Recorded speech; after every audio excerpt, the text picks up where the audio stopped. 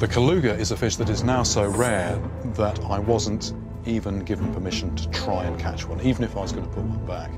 But to give an idea of how abundant they used to be, this method here used to be used a lot, used to work. Now what it is, it's one piece of line with weights at intervals, that sits on the bottom, and then coming off at intervals are short lengths of line, each with a hook on the end. And so what happens, the Kaluga, swimming up the river, they got fins which stick out, they bump into this line here, and they get impaled on the hook like that. That used to work. That gives you an idea of how many there used to be in the river. But the only way I was going to get to see one was by working with some scientists who were doing a survey to see what are the numbers that remain in the river. They were using drift nets. They would pay out a net into the water, they'd then let it come down with the current. Often it would be out for an hour or even more, and then they would pull it in. And a number of times there's nothing. But then eventually we found, entangled in the meshes, are Kaluga.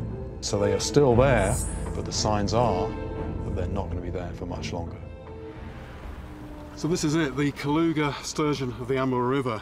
Now, this is big by normal freshwater fish standards, but by the standards of what this fish can potentially grow to, this is a small one. These fish grow well over 1,000 pounds. Big one of these, 15 foot long. I can well believe now the stories of those smashing boats.